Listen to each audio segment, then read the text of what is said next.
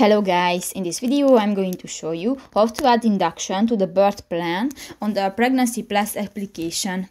But first of all, I just want to mention, please don't forget to subscribe to our channel, because at 100,000 subscribers we are going to show you our YouTube revenue statistics and growth strategy, how to make money online. So let's jump into it. First of all, open the application on your device.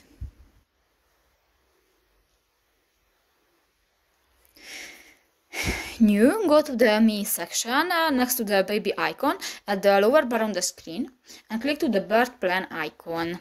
In the select item section you can find the induction under the photos and videos button. Click that and you can select different options. For example, I would like to avoid my uterus being broken to induce labor. And if you want to add an item to your birth plan, just click to the plus icon and done. So that's pretty much it for this video, guys. See you in the next one. Bye bye.